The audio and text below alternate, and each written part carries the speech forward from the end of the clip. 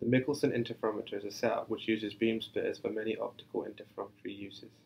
Configuration of many relevant uses not only to be studied at collegiate level, but for breakthrough physics research globally, disproving the presence of the so-called ether, which is the supposed medium of space that the Earth will travel through.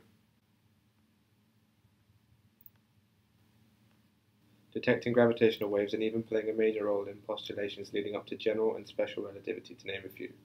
Before considering the mechanics of the Michelson interferometer, let us first consider the waves involved and what it actually is. In the Michelson interferometer, electromagnetic waves, or EM waves, are used. These are transverse waves, so the wave displacement is perpendicular to the direction of propagation of the wave. EM waves are formed of two components, an electric and a magnetic component, oscillating in planes perpendicular to one another. EM waves can be described using the standard wave equation, where psi x is the wave function, a property that relates the probability of where a particle, such as a photon, is found. A is the amplitude of the wave, k the wave number, being defined as equal to 2 pi divided by the wavelength lambda.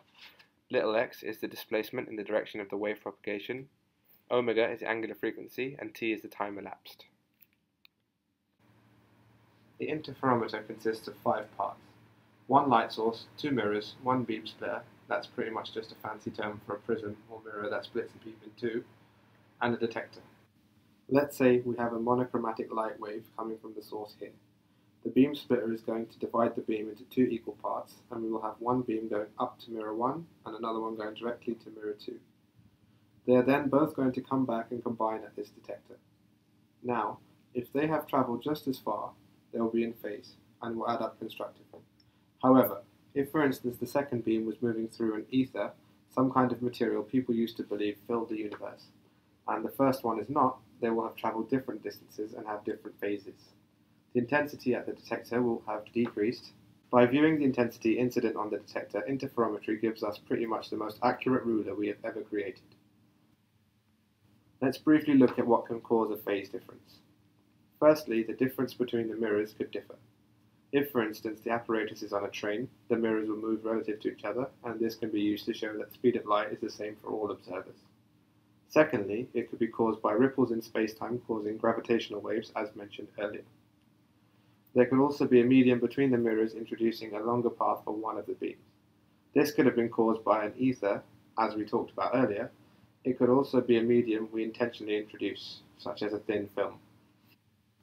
Now, as we move the adjustable mirror, we can see that the interference pattern changes. This is because moving the adjustable mirror forward by lambda over 4, a quarter of a wavelength of the light, results in a total phase shift of lambda over 2.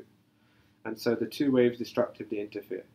If we continue moving the adjustable mirror forwards, the interference pattern will alternate between constructive and destructive interference.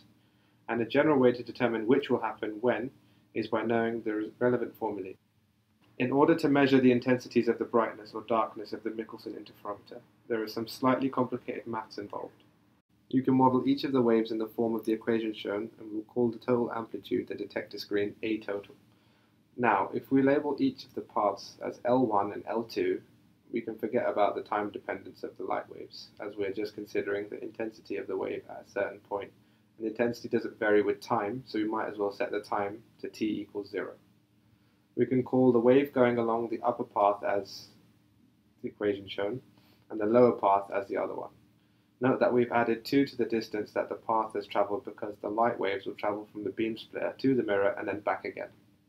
Also, we can forget about the distances from the source to the beam splitter and the distance from the beam splitter to the detector, as both light waves travel along the path, so it wouldn't affect the phase difference between the waves. We can write that the interference at the detector screen is equal to the following. Now, since the intensity of a wave is proportional to the amplitude squared, and e to the power anything is 1,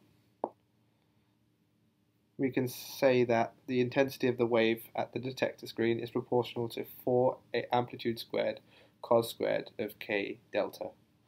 Therefore, is proportional to cos squared of k delta. Note that we've removed the constants from the maths. Now we can say that the maximum intensity is equal to I naught. This means that the intensity is equal to I equals I naught cos squared k delta. What you might encounter in a lab is typically measuring the thickness or refractive index of a film but as mentioned, the Michelson Interferometer is used for lots of groundbreaking physics as well. That should hopefully have shed some light on a topic that's not so easy, but not too difficult either. Get it? Ether.